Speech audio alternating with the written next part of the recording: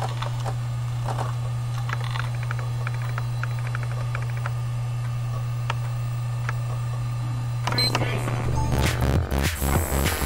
you ready?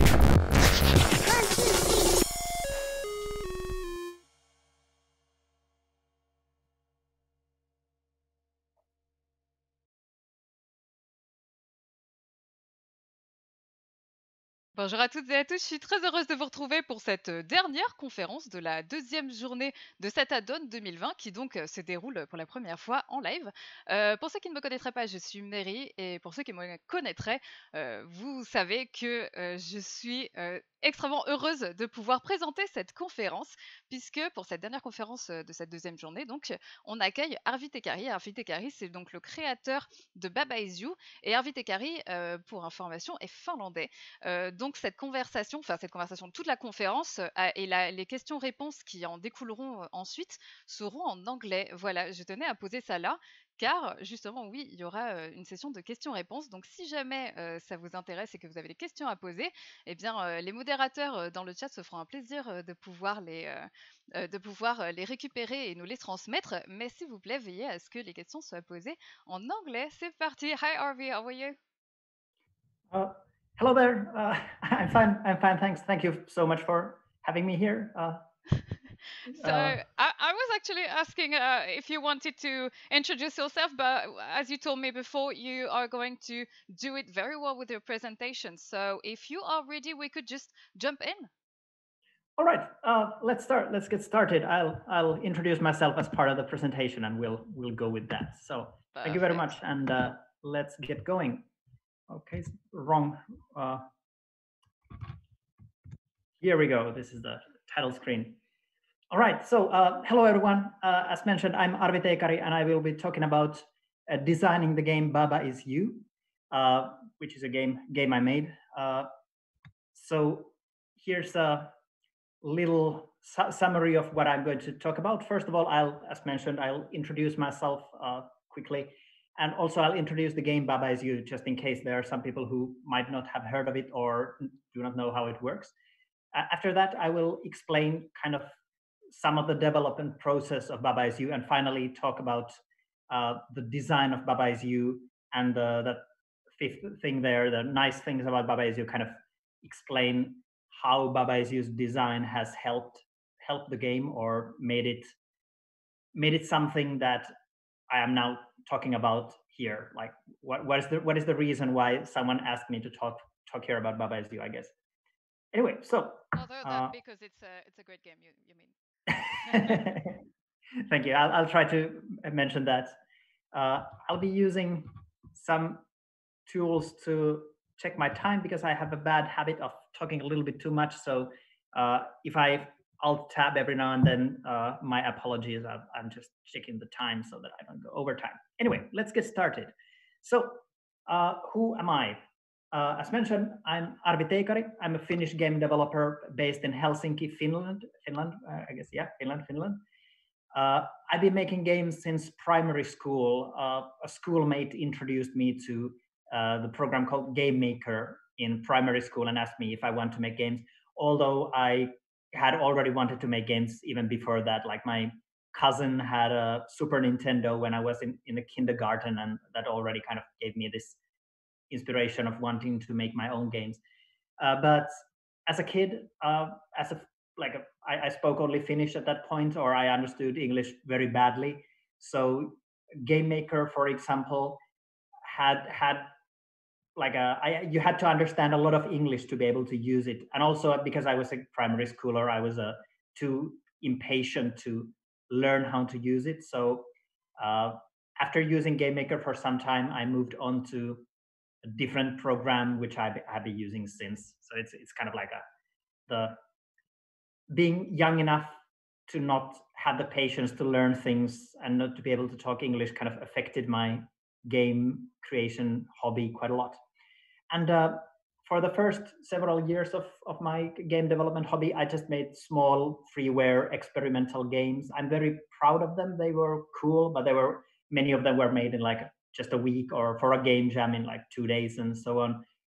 They were a really good kind of basis for what will be coming next. For example, Baba Is You. but they were not like commercial hits, or I wasn't like a successful game developer back then in that sense. Also, in 2010, I think I went for my first physical game jam. So game jams are these events where people go somewhere or hang around in the internet and make games under a time limit, usually 48 hours.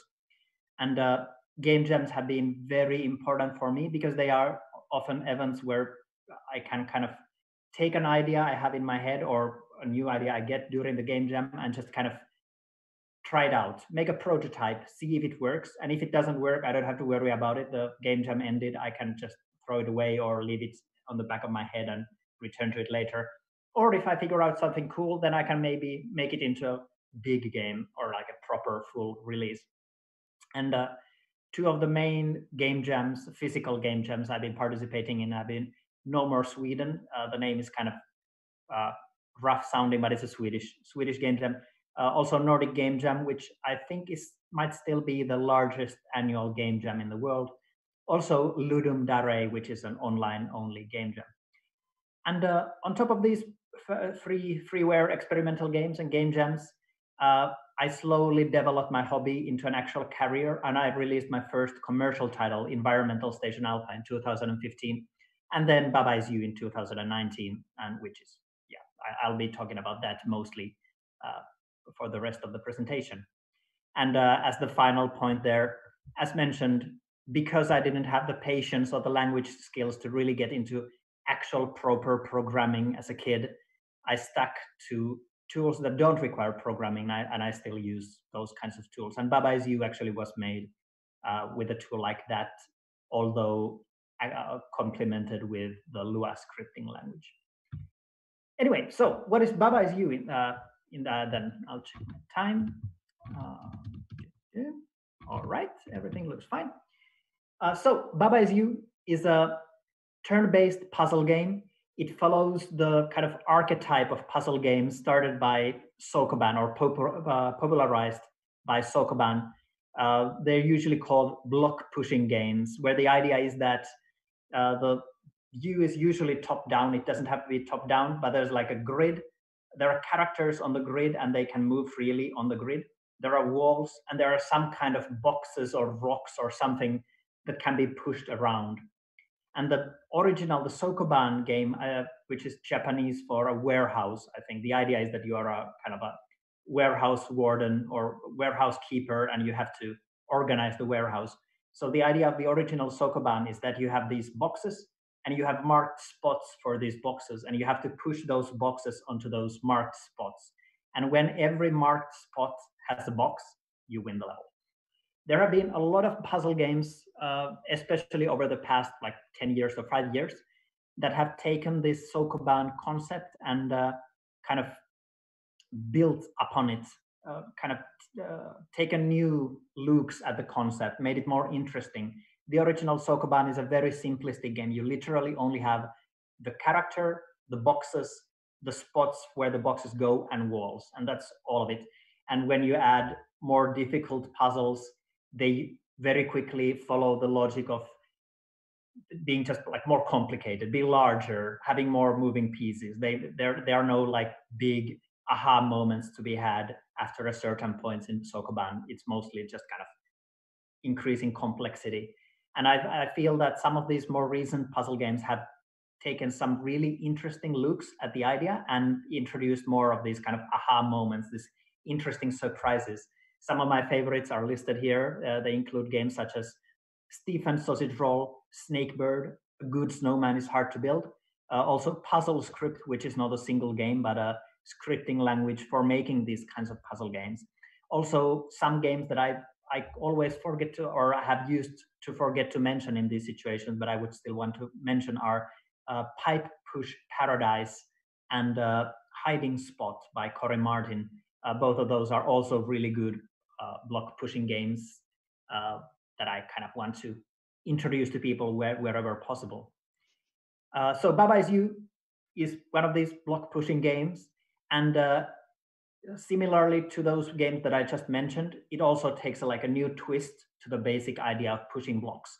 In Baba is You, the twist is that there are words that are also pushable blocks. So you have these word blocks in the game world, and these words can form sentences. At the basis of the game are like 3-word sentences.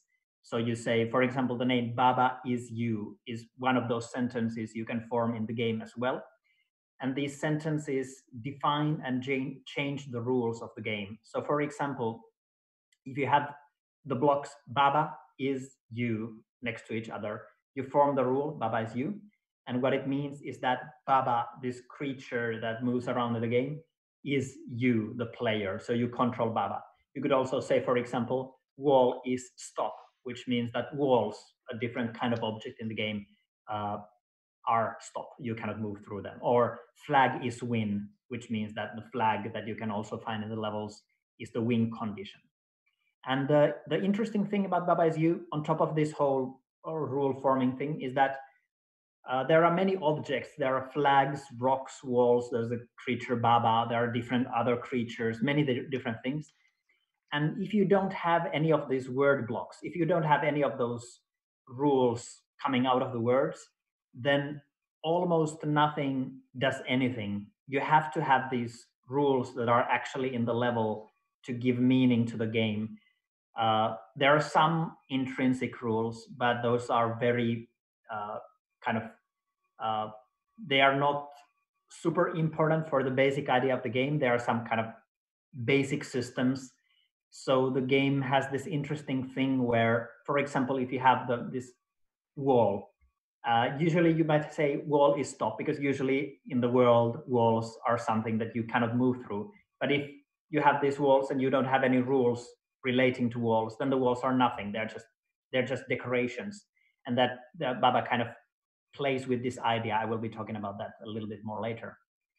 The game, as mentioned earlier, in Sokoban, many of the puzzles were kind of less about these aha moments of realization and more about like complexity and like seeing the level and understanding the order in which you have to move things to solve it. And in Baba is You, the puzzles are more about these aha moments. I wanted to make as many puzzles where you have to have some kind of like a realization. One Let's Player called these insight-based puzzles, and I really like that word. I think Baba is You is a very insight-based puzzle game. At least I try to make it so. And I will be talking about the level, or I will be mentioning the level editor later again, but there's coming a level editor. I don't know why I have that there. That's not really important for anything. To kind of, I have some pictures here to illustrate the idea even better. So if my explanation by words is not making any sense, then maybe these pictures can help kind of contextualize the idea of Baba is You. So here we have the rule, Baba is You, the 3 words, there's my mouse, Baba is You, and then the creature Baba there. So with this rule, as mentioned, I would now be able to control Baba. I could move around, with Baba, because Baba is now the player, kind of. Then we could have a situation like this, where there's kind of a square made out of walls, and we have the rule wall is stop. Inside the walls, there's flag is win and the flag. Let's assume that Baba is You, the rule is somewhere out of view. So we have Baba here. Baba is the main character. We are controlling Baba, but we cannot get to the flag. We cannot win because there's this square of walls around. So what we can do is we can break the rule. We can destroy the wall is stop rule so that it's no longer aligned, which means that now the walls are no longer anything. So we can move through the walls with Baba. That's kind of a very basic concept of Baba is You. As another example, we could have the same situation. Wall is stop, flag is win. The flag is inside the walls. Baba is somewhere here. Let's assume that Baba is just kind of hanging around out of view. And then we have the rule, Baba is You. So one thing we could also do, instead of just breaking the wall is stop rule, we could say wall is stop and wall is you. So now Baba, the creature, would no longer be you. It would no longer be the player. Baba would be just like a decoration doing nothing. And instead, all these walls would be you, the player. So here in this illustration, the walls have become U and they have moved to the right twice. So now the wall is touching the flag and the level is 1. So that's kind of, this is maybe a bit more interesting kind of an example of why the puzzle system in Baba is U is so interesting.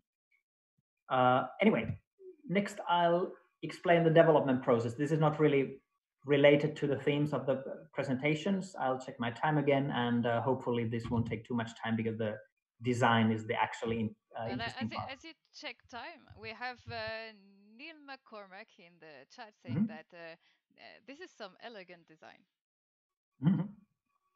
Thank you very much. I'm glad if you feel that way. It's definitely, I've tried to make puzzle games for a long time. Ever since I played the game Braid in 2008, I think I've been really wishing to figure out some kind of a cool puzzle idea with this kind of insight-based puzzling, and it's been very tough. I've run into some design problems every single time, and Baba is kind of one of my first times where I've really felt that, okay, this is an actually cool idea. I want to do as much as I can with this concept. And it's been very rewarding, as I will probably be mentioning later as well when I discuss the development of the game. But thank you very much for that comment. So in 2017, I was at the Nordic Game Jam I mentioned earlier. It's held in April every year. This year, there's also like a game jam, but obviously it was not a physical game jam because of the COVID situation. So I was in Copenhagen, and in Nordic Game Jam, the idea is that you get a theme. You don't have to follow the theme very closely, but there's still a theme you could use as your inspiration, and you have 48 hours to finish a game. And the theme was not there. I considered a theme. I actually had come to the Game Jam mostly to meet friends and have like a relaxed time. I had some other game projects I wanted to work on, so I actually didn't really think that I was possibly going to make any game for the jam. I was more in it for the social interaction, which is really nice at like physical game jams if you have a good atmosphere. But when I thought about the theme, the not there, I started thinking how, like, I concentrated on the word not, and it kind of reminded me how in logic you can have some concept X, let's just say concept X, and you can reverse the meaning of X by saying not X, usually denoted by random symbols depending on the logic system being used. And that kind of, it's a pretty simple, like obviously, yeah, you can say happy, not happy to reverse the meaning of happy, or sad, not sad. But then I had played some block pushing puzzle games recently before that, such as A Good Snowman is Hard to Build, most recently, I think. And I kind of like this inspiration from my past failures at puzzle games. These block pushing games I had played recently, also Stephen Sausage Roll is a very good block pushing game, or Snakebird. This inspiration is coming from these other puzzle games, inspiration from my past attempts, and this logic concept kind of combined in my head and gave me, after like considering it for some time, I don't remember the process anymore, it's been 3 years, but after like some consideration, I had this mental image of there being a pool of lava, like hot lava, and there being blocks of ice, and the ice would melt in the lava, obviously, because the lava is hot, the ice is cold. But I had this mental image of there being a statement, ice is not melt, which would mean that the ice does not melt in the lava. And yeah, as mentioned, I don't remember the exact thought process anymore. I'm sad about that. I should have written it down because it would be super cool to be able to relate like the exact, like where did I start, what happened next, and so on. But basically, eventually, during the first day of the game jam, I landed with this idea of like top-down block pushing game where you have words and you can say ice is not melt to make the ice not melt. It didn't feel like a very cool idea. It felt like a boring idea. It felt like an idea that would be very difficult to implement, that would have like coding problems that might not actually lead to interesting puzzles. As mentioned, I had many failures when trying to make puzzle games. So I was kind of preparing myself to realize that, okay, it doesn't, like the idea doesn't really lead to anything. But as mentioned also earlier, in game jams, the nice thing is that you can prototype. I can prototype something. If it doesn't work, I don't have to care about it. I can just throw it away, or I can reconsider it later. There's very little kind of responsibility to the ideas I make at a game jam. So I felt that, okay, I'll prototype this. Let's see what happens. And it ended up working surprisingly well. And I won the game jam. In Nordic Game Jam, there's like a vote for best game. So I won the Congrats. best game vote, which was really nice, and kind of that and some encouragement from other game developers convinced me that, okay, this game has potential. I was still slightly unsure after the game jam, but I like people talked to me about it, and that kind of gave me the confidence to really start making a full game out of it. And I spent 2 years on it. The first year was mostly kind of trying things out, seeing what works, adding more words and so on, like getting an idea of what the scope and the style of the game will be. And then there was another year of maybe slightly more focused development where I was making more levels and figuring out the exact structure of the game and so on.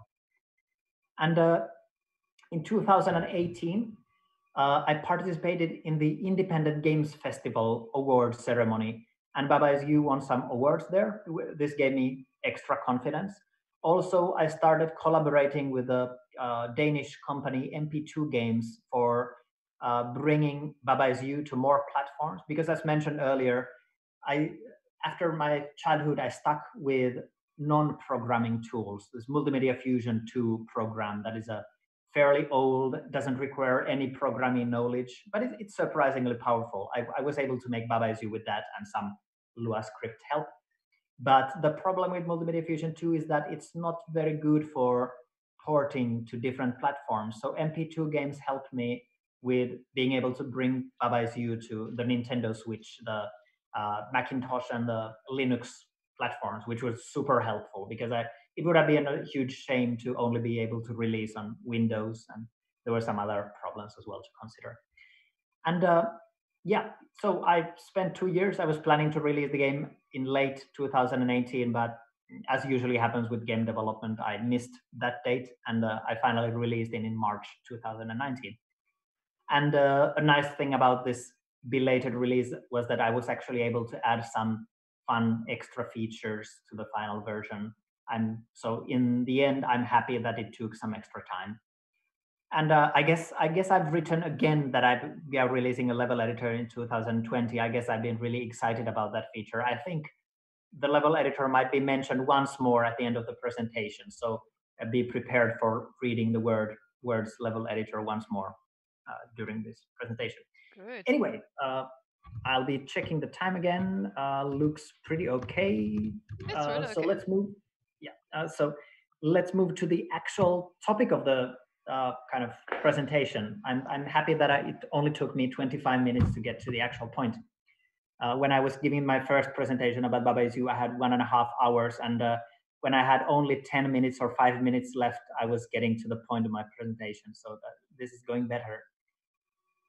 So Baba Is You's design, as mentioned, I was very uncertain about many parts of the game when like after the game jam. I won the game jam, so evidently there was potential in the game. People liked the game, but um, I was still conflicted because at game jams, when you make a prototype, it's sometimes hard to say if the result is something that works as a game jam game, as a small experimental thing, or if it can actually work as a full commercial release. There are some differences. For example, a game jam game can be fun on its own, but the idea might be very short-lived. So when you have seen the idea, it gets less interesting very quickly, and then it doesn't really support a full game.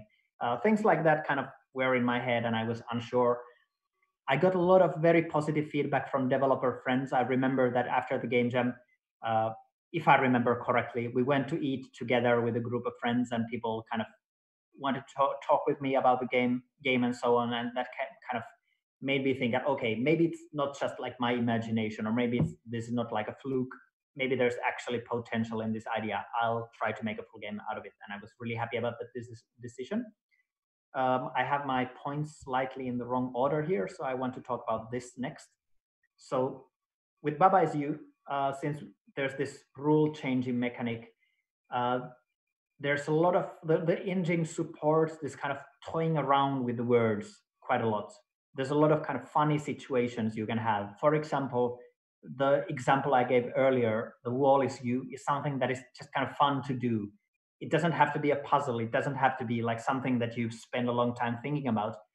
Just kind of the fact that you can say wall is you and become the wall is funny and interesting on its own. So after the game jam, I was conflicted. Should I make kind of a sandbox thing? Should I make a like a toy where people can add their own words and try out different combinations and see what happens? Or should I make a actual puzzle game, a hardcore puzzle game, which was my kind of initial idea? Because I could make a game that is fun to toy with, so people can maybe like make their own little contraptions, or I could make a difficult puzzle game that would make them more niche, but would maybe explore the potential of the idea more deeply.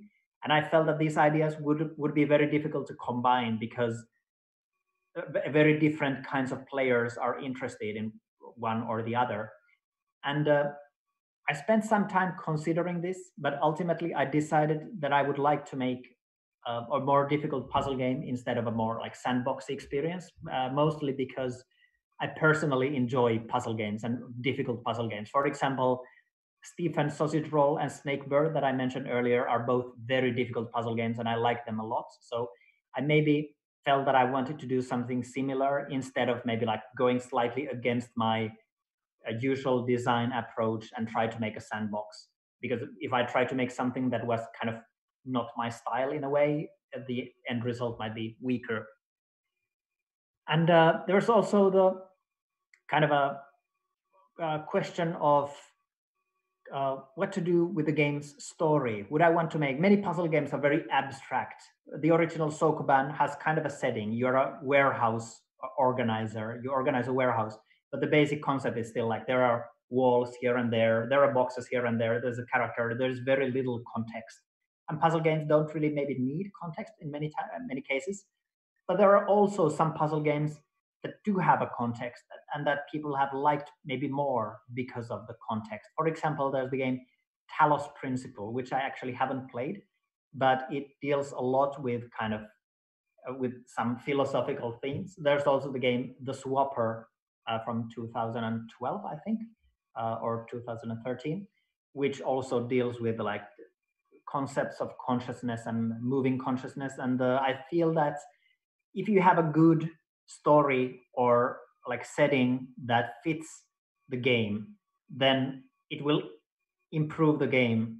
But if you have a bad story, or if the story is, I don't know, like too melodramatic, too something compared to the puzzle idea, then it might backfire. You might get like it might feel just awkward instead of interesting. So I was conflicted about that as well. And actually, one person contacted me about wanting to write the story for Baba Is You. And during this initial feedback from developer friends, some of my developer friends also mentioned that Baba Is You's idea made me think of like consciousness. Because in Baba Is You, when you say Baba is you and you control the creature Baba, technically you give Baba consciousness. Baba now is the player. And when you move that to something else, the kind of consciousness moves to a different object. And some of my developer friends asked me if I had intentionally kind of wanted to explore this kind of system. I hadn't. I just made a puzzle game, but they still talked with me about it. And this person who wanted to make a story for Baba Is You also had maybe some ideas about this kind of consciousness, moving consciousness, and wanted to like write a story for Baba Is You centered around that. Ultimately, I decided to work on the story on my own, and I decided that I wouldn't want to have like some kind of like I don't know, cutscenes or something like that, or have people talk, have Baba like voice their opinions about things, because I felt that I'm not a very good storyteller. I don't want to take the risk of spoiling everything with a bad story, but I still wanted to have some kind of a setting, some kind of a context, and that affected my design decisions later. On top of these conflicts, there's also things like graphics and marketability, how to do the audio. I usually want to do things on my own, so I ended up wanting to do those graphics on my own and the audio on my own. I had never done audio for a commercial title before, so it was a fun self-imposed challenge. Many of these were just like, there were good options available, and I felt that maybe I should take these good options, and then I decided that, oh, no, I want to do this myself. I'll use the bad option and hope that it works.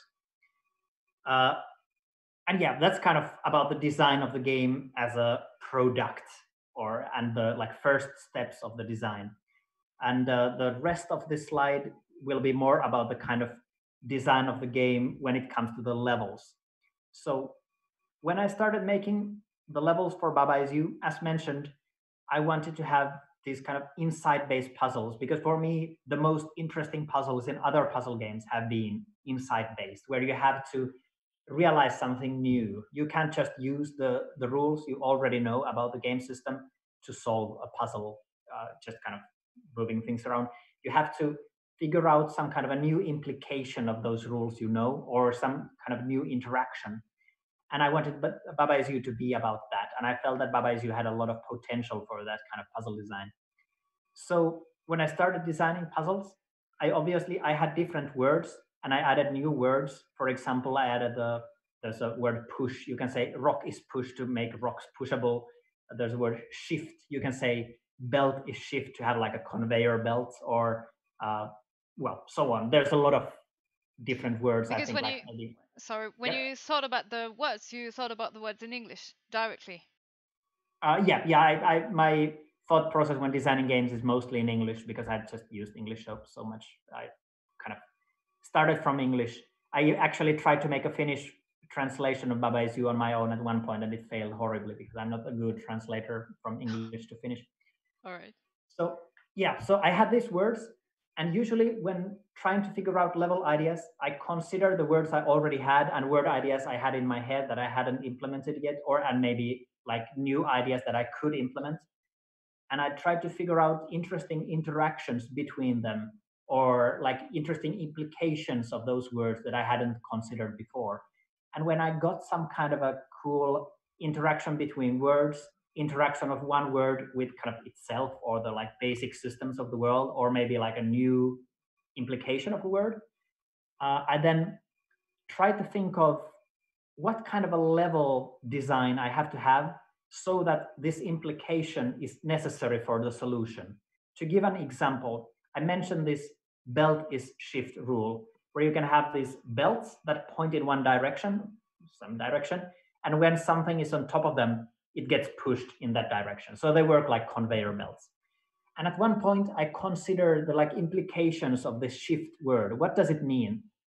And I realized that if I would have a situation where there's a belt that is shift and another belt on top of that belt, the implication of that situation would be that one belt pushes the other because it's shift, but the other belt also pushes the first belt. So they would like both move together as like a autonomous entity.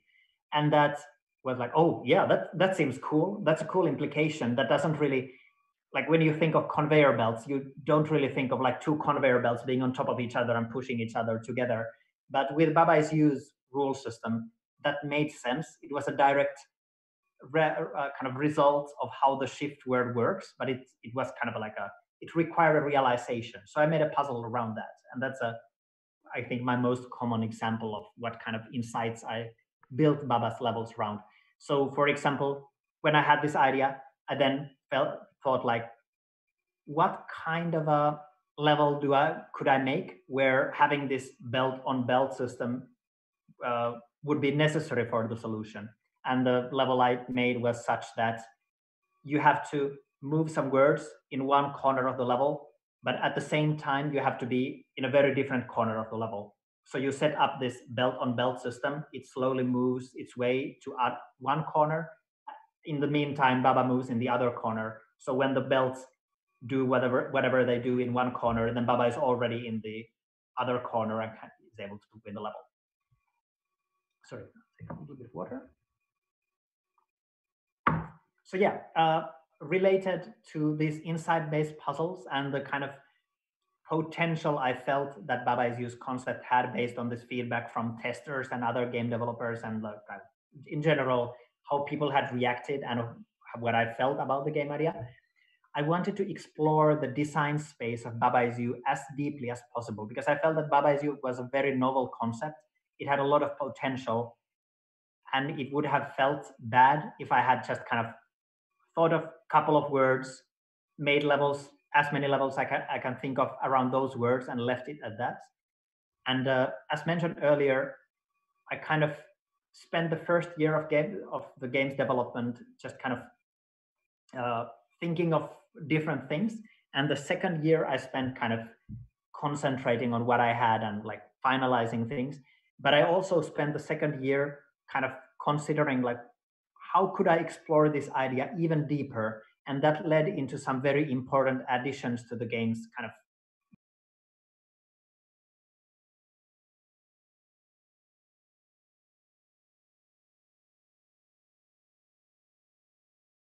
the final game goes into the systems of the game.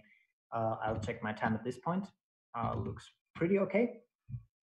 And to give an example of this kind of more meta design that I feel I figured out by spending more time considering the game, kind of letting the game or these ideas mature in my head.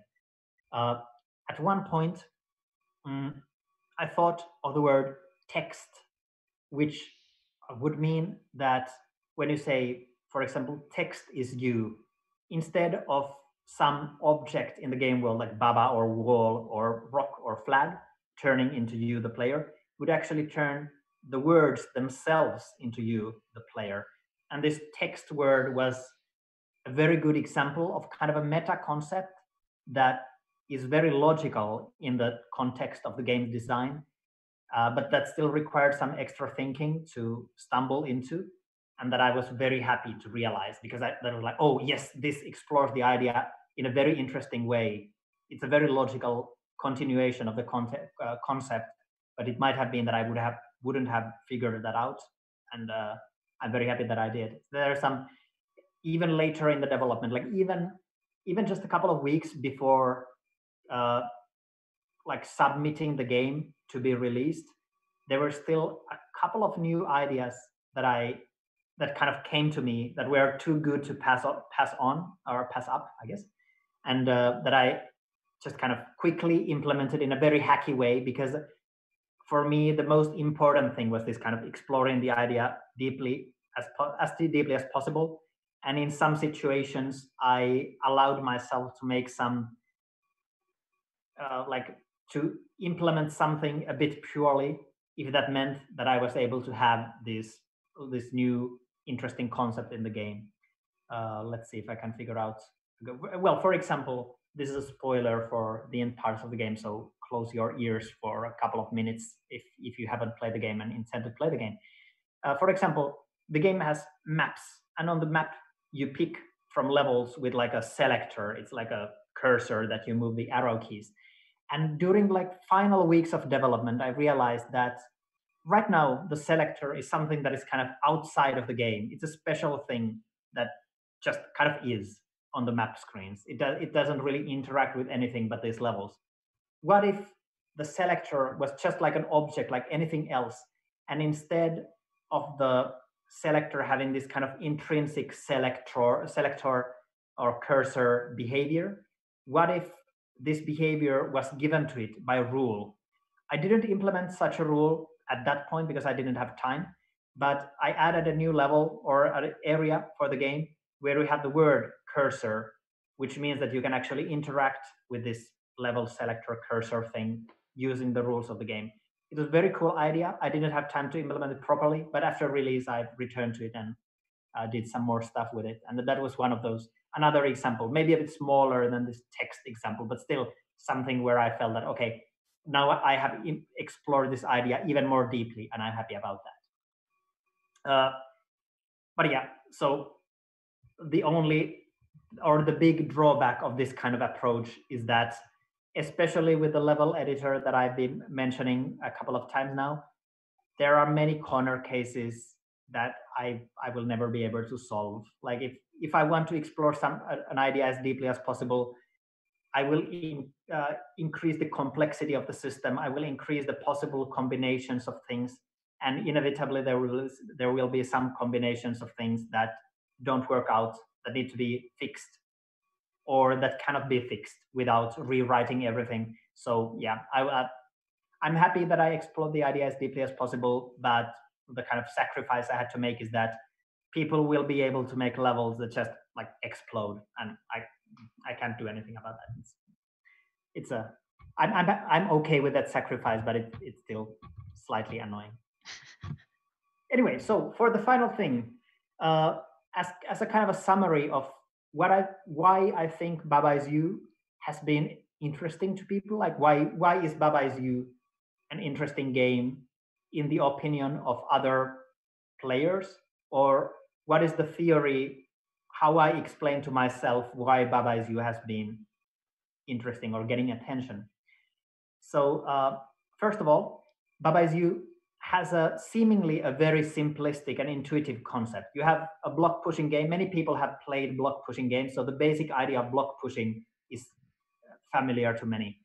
Then this idea of having words that make sentences, that make rules, it's also a fairly simple idea. Like the people are used to reading rules. The idea of words forming sentences is also very kind of intuitive to people.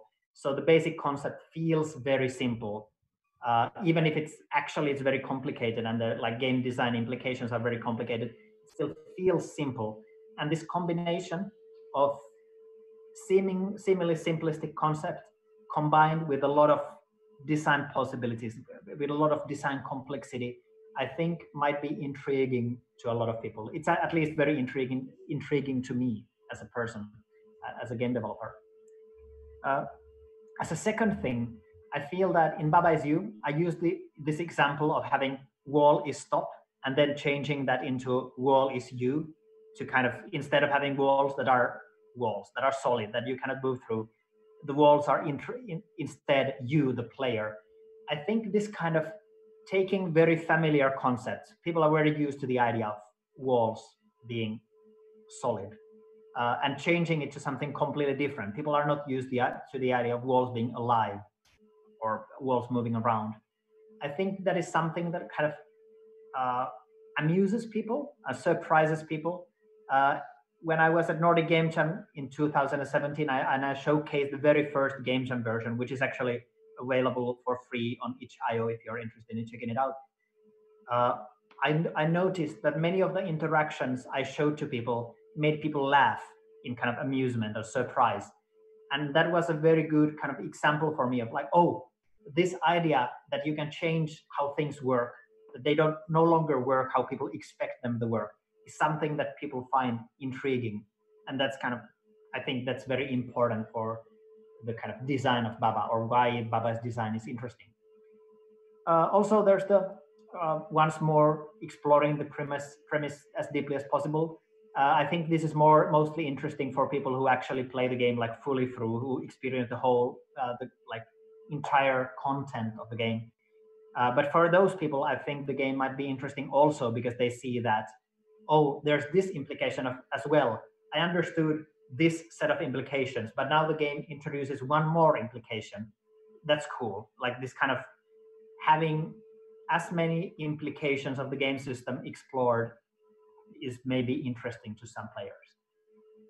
And finally, I feel that the kind of, even though I ended up making a puzzle game, a very difficult puzzle game, the game still has some like playfulness, especially in the early levels. You can have a lot of different solutions, even like unintended solutions.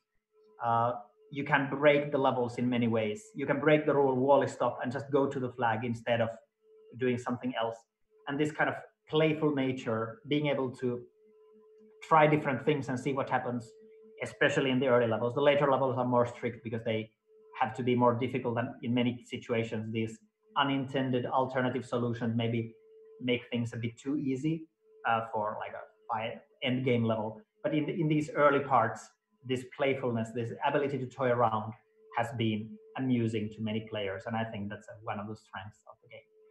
And yeah, as I promised, there's once more the word level editor. I think there was actually one extra level editor somewhere there, but yeah, there's a level editor coming, and that will allow people to play around with the words even more.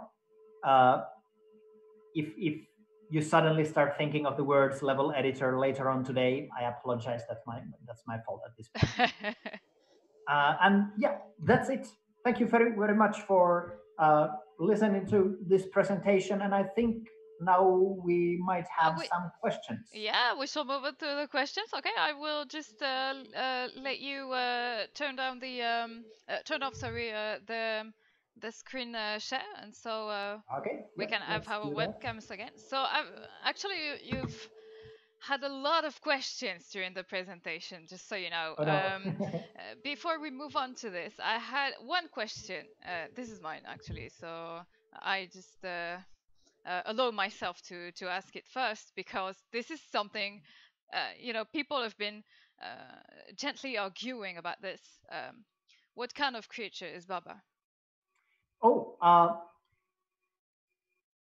is it an existing animal? Because it looks like, some people say it's a bunny, some people say it's a cat. Well, I guess the official answer is that I made it intentionally ambiguous. So I like it how people have interpreted Baba as many different things. I've seen goat, bunny, elephant, dog, cat, hamster, capybara. I think at least those, maybe some more. As a kind of a small story related to this, when I made the first game jam version, Baba was actually a robot, and that's how I saw this small sprite I made for Baba there. And then a game developer friend of mine, Jason Boyer, made fan art of that version of Baba, where they interpreted this robot Baba as a goat person, because Baba was like a bipedal robot with antennae, and Jason interpreted those antennae as horns. And when I saw this piece of fan art, I felt that, okay, I want to do this cute animal approach for Baba. And that actually changed how I felt I wanted to approach the graphics in general. I wanted to make a very cute game after that. And so I made Baba this blobby creature, not really a goat person, because I didn't want to steal Jason's idea, like just like that. Like I didn't want to copy the idea they had, but I still wanted to have this like cute animal creature. And I felt that it fits the idea of the game where you change the rules, that Baba is kind of like a nondescript animal. So unfortunately, it's undecided. Baba is what you want Baba to be. It's a creature. That's why you call it this way, I guess. All right. So the first question is from Igor, and this is related to game design. Why is the rule text is push always true but never written? Yeah. Well, that has a kind of a not complicated answer, but answer that has multiple steps. So when I started making the game, my first assumption, my very first assumption with this like lava and ice thing I mentioned was that some things could have intrinsic rules, like ice would be meltable by default, lava would be hot by default. I scrapped that idea very soon because I thought it would be cooler if they have no rules by default. But I felt at that point that text, these words, would be the exceptions. They could have intrinsic rules because they are kind of outside of the game world. They're like in their own plane of existence. Then, as I worked on the game, some testers pointed out that some of the implications of the text being kind of outside of this world, for example, text wouldn't interact with certain rules in the way other objects would. And testers pointed out that it's confusing to have to learn, like if you can push text around, why is the text not affected by certain rules? And they felt that it would be better if the text would kind of be in the game world just like all the other objects, and instead I would do something else to kind of differentiate in situations where that is necessary, which led to me changing the behavior of text. But because the pushability of the text is kind of a fundamental thing that is required in every single level, and also because the word text is something that is maybe a bit too complicated to introduce to the player from the very get-go. Like it's very intuitive that you can push around the words, but if you had the word rule text is push in the very first level, that could be confusing for a player because they don't really have to understand the word text is push. They only need to understand that you can push the text. I kind of decided that okay, maybe I'll allow it that text is push is one of those intrinsic rules, and then later introduce the word text so that the player doesn't have to kind of take in so much. So like at the very beginning of the game, so I can kind of ease them in more slowly. So it's kind of a hacky solution in a way. It kind of breaks the purity of the design of the game, but I think it was a good compromise. Fine. We have another question, which is from Lytham. Sorry if I mispronounce it. Do you attend Ludum Dare? If yes, do you have a link to your LD46 entry? Oh, yeah. So I think it was last weekend, a week ago, there was the Ludum Dare. I mentioned it's an online only game jam where you make games either in 48 hours or 72 hours. Ludum Dare has been super important for me over the years, but I didn't participate in the latest. I was kind of busy with other stuff, and I didn't really have inspiration, so I skipped this time, which is kind of a shame. Ludum Dare used to be organized 4 times a year. Nowadays, it's only 2 times a year, so skipping one means that I have to wait until autumn. But yeah, that's what happened. Sorry about that. Another question from Adrien, who asks, what is your intellectual process designing an advanced puzzle level of Baba Is You? In other words, how to start a great level with this art design and all the possibilities and deadlocks? Uh, so I assume the question is kind of how do I start designing a level, I guess. Yeah, how did you come to the process? Actually, you kind of described it at the beginning of your presentation, I guess, if I remember correctly. But I think he means how to design a what was the process that led you to design those advanced levels? Yeah, I'd say that the process that I described in the presentation was kind of with me throughout the whole time. And some of the most complicated puzzles still follow the same idea because I had this kind of this interaction is cool. What kind of level do I have to make so that this interaction is required? And with more complicated interactions, I had to have more complicated levels that with more kind of restrictions so that kind of alternative solutions that don't use that interaction are not valid. And it's also like in later levels because I wanted to in general make the solutions more specific to avoid the player being able to kind of break the levels with like trivial solutions every single time. The kind of same design process applied even at the end. So yeah, there were definitely many different situations for designing the puzzle. Some ideas that just kind of came to me. Some I tried several times before I found something useful. But the basic concept was mostly that is kind of I have this interaction, this concept. How do I kind of reverse engineer a level that requires that concept? I think that's a pretty good answer. I think so too. There is another question from Schmupixel asking how long did it take from the game jam prototype to the first version, sorry, you would consider as more than a proof of concept? How many time has flown uh, between both? That's a very interesting question. Uh,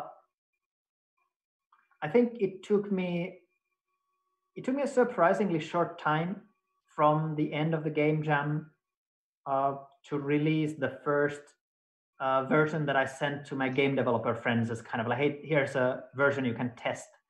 That version still, it didn't, you were not able to like win the game. There was no ending, no credits, no settings menus or anything like that. But it was still, it had like 80 levels or something. I think it took me like 2 weeks or 1 month from the game jam to get into that first like non-jam version of the game.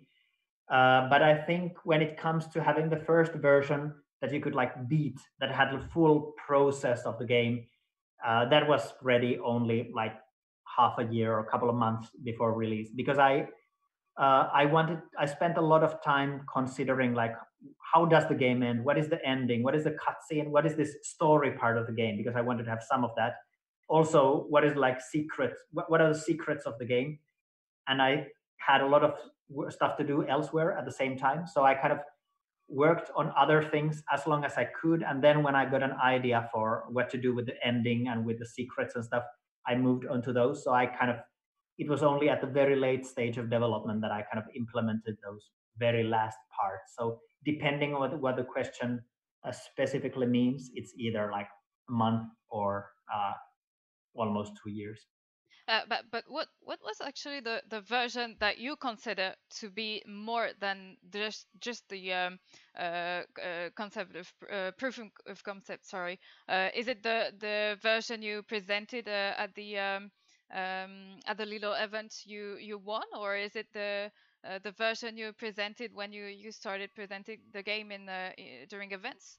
Was it later? I think for me personally, uh, well, first of all, when I had finished the game jam version, I didn't like start from scratch on the final version. I kept uh, like working on the same project file and just updating things. So I think when I got to the point where I scrapped some of the like some very big early pieces of code and rewrote them to be uh, like more dynamic, to work better for me. When I was kind of at the point where I felt that okay, this could be a final system for like, for example, reading the rules. I think I was already at the stage where I felt that okay, this is not just a proof of concept. So I would say that even that like first version I sent to my game developer friends a month after the game jam was already something that okay, this is I'm going to build this into the final version of the game. So yeah, it's I don't usually do the kind of thing where I make a prototype and then I start something completely new from the prototype. Obviously, that does happen, but I seldom like intentionally do that. So for me, usually, if I'm working on something, I'm working on it with the idea that this is going to be the final product. Yeah, it was more like more and more improvements as you went.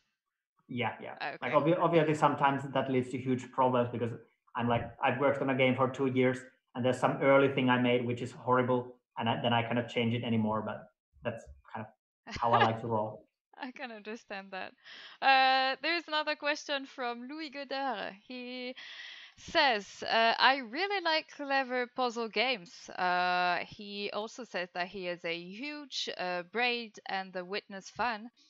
And I got hooked up quite quickly with by Baba Is You, but I feel things are getting. Sorry, I don't have my glass, so all right.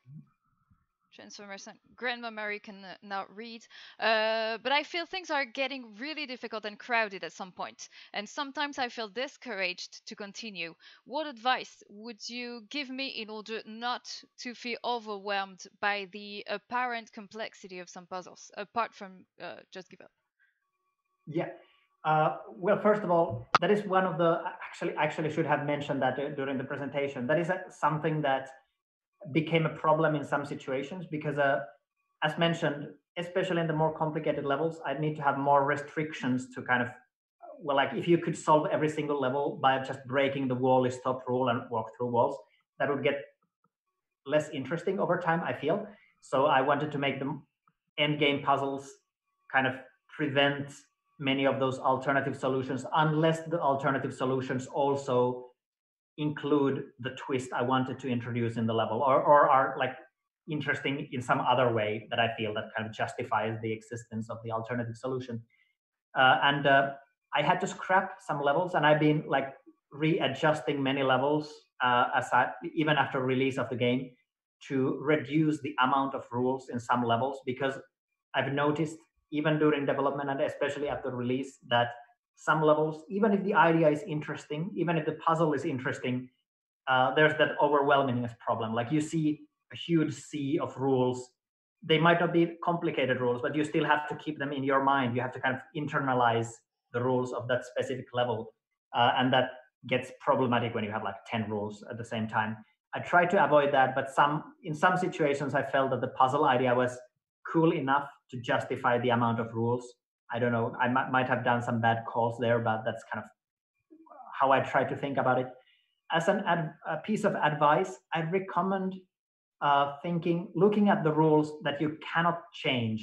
Usually, they are kind of along the walls of the level, or they are enclosed inside walls, and kind of see if you can see some patterns in common rules. For example, in many levels, flag is win, baba is you, wall is stop.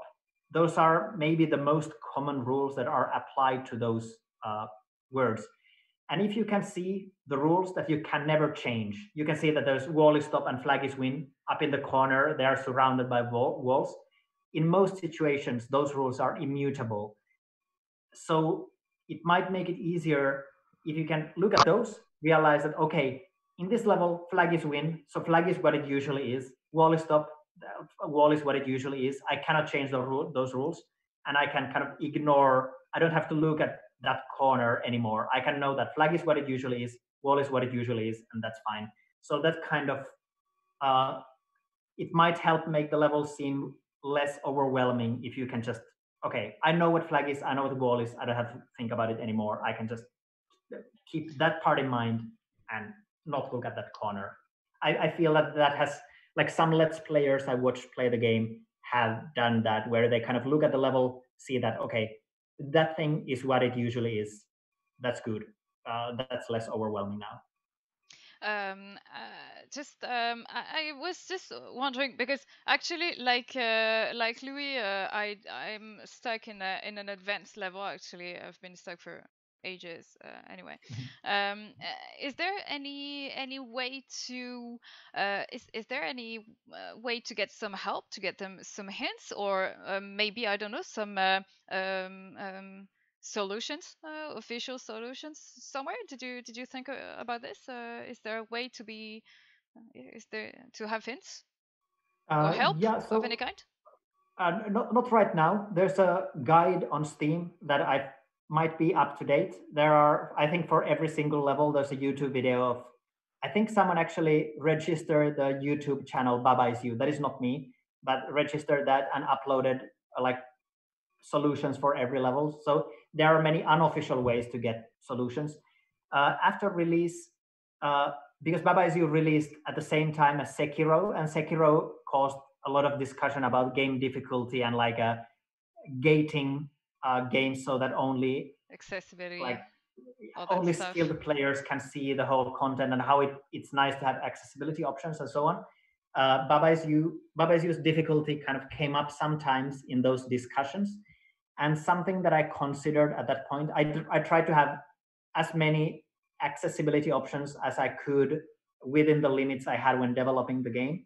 But something that I considered at that point was adding a hint system. One very nice suggestion was that in the when you go to the pause menu, you could activate a hint, and that would show you like not the final solution, but some like intermediate configuration of words. So you know that in order to get to the end, at some point the level has to look like this.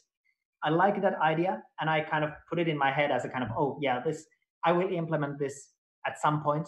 But after that, I've been so busy with fixing bugs, adjusting levels, working on the level editor, especially for the past like half a year or over half a year, that the hint system has kind of, it's in my mind, it comes to my mind every now and then, but I haven't really been concentrating on that because I felt that I need to do these other things first. But yeah, it's something I've Would be a considered. great improvement though. Yeah. Um, so I've got another question, sorry, from Exosiska, asking, did you try longer words like 9-letter words, or 4-letter words were an obvious choice for you? An obvious choice for you? Yeah, so when I made the original Game Jam version, I used 16 times 16 pixel grid. So the sprites were very small, only 16 times 16 pixels, and you cannot fit a lot of text in that space. So my original plan, when I noticed this, I don't remember in which order I figured out things. I think like might have made the word lava first, or as one of the first uh, words, and because then you can have like four letters very nicely in every corner. I felt that okay, I want to make it so that every word is four letters or less. So you have you, wind, lava. Originally, the word water was actually goop because I wanted to have a word that is only four letters. I pretty quickly realized that that limitation is too much. I won't be able to make a like I have to use very odd synonyms for words if I want to have only four letters maximum. So I think water was one of the first words where I kind of broke that rule. Maybe not the very first, but one of the first words.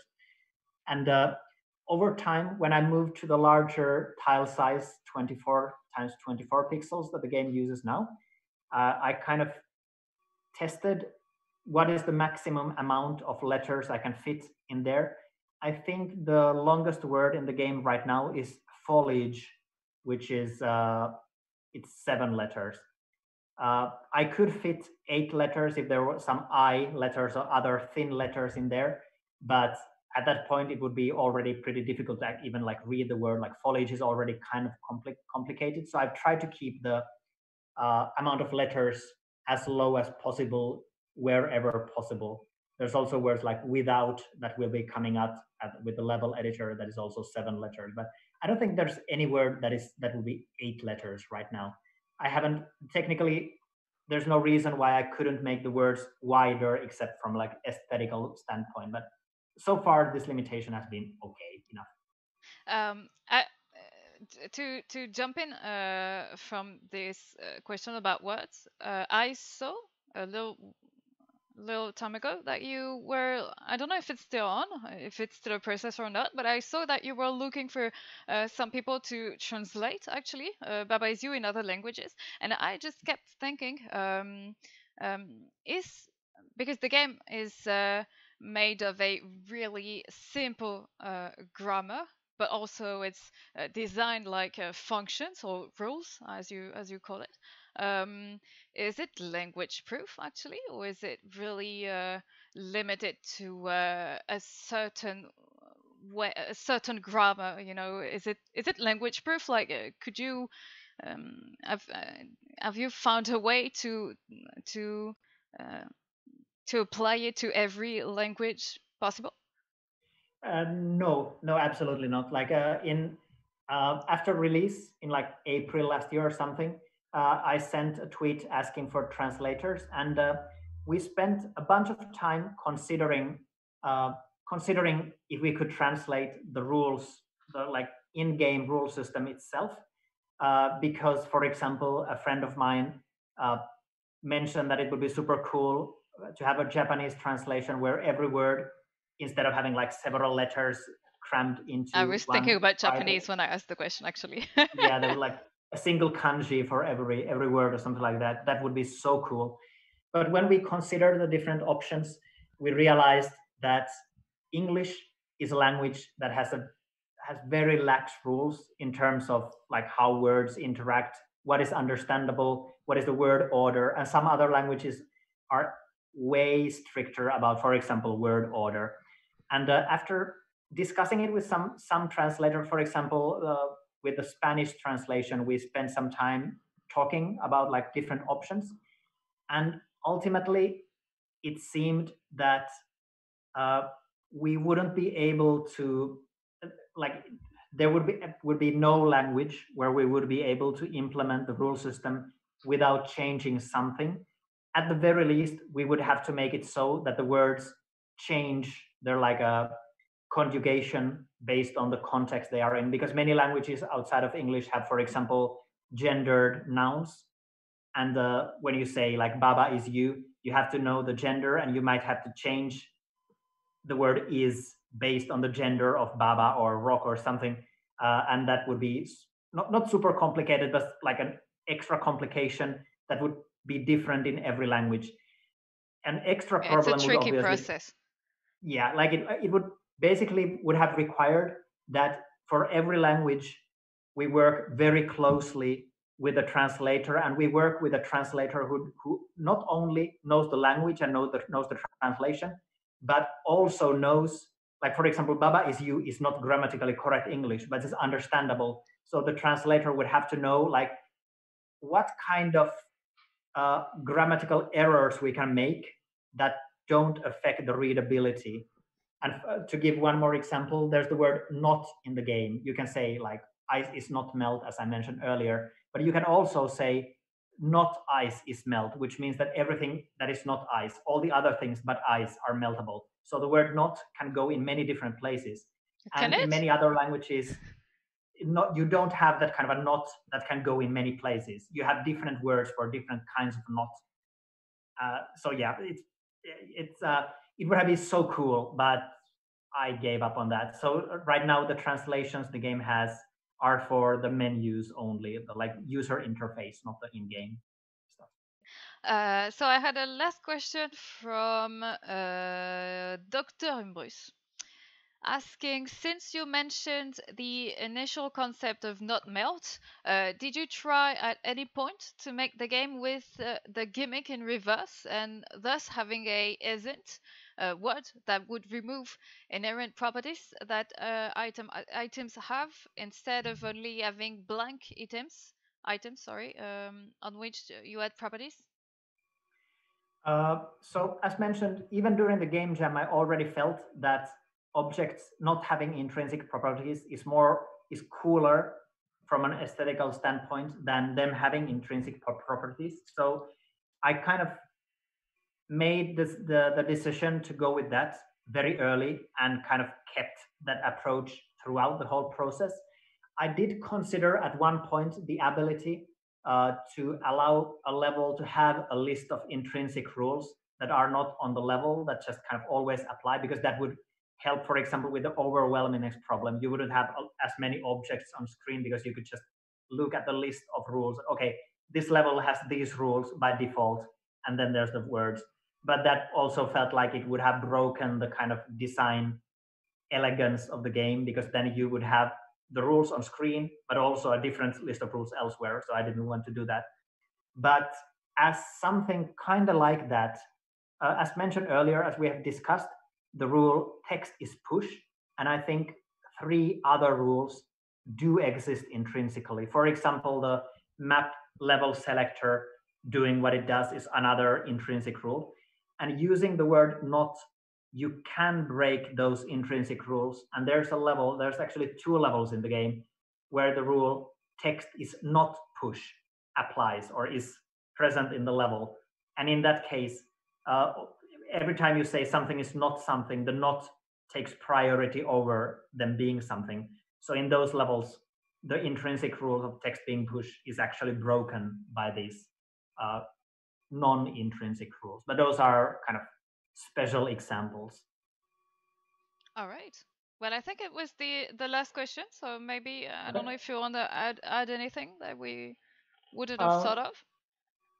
I think this is pretty much it. I guess I'll come to the Twitch chat, and if someone else has more questions after this, I will be there answering them. But thank you so much for having me here. It was very nice to give this presentation. I had a last question actually. Where can we follow your work on the internet?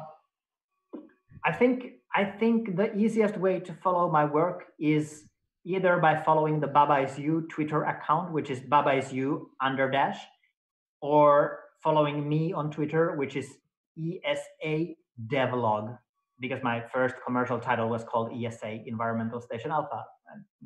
But yeah. So following me on Twitter is maybe the best way to get some news, and especially following the Baba is You Twitter, because that's where I'm active right now, because I'm working on level editor. But yeah, thank you very much for asking. Well, thank you, Arvi, for this conference. It was brilliant. The game is brilliant too. Thank you for all of this. Merci à toutes les personnes qui ont suivi cette conférence, que ce soit en live ou peut-être en VOD. Je vous donne rendez-vous demain pour cette 3e journée de l'ADDON.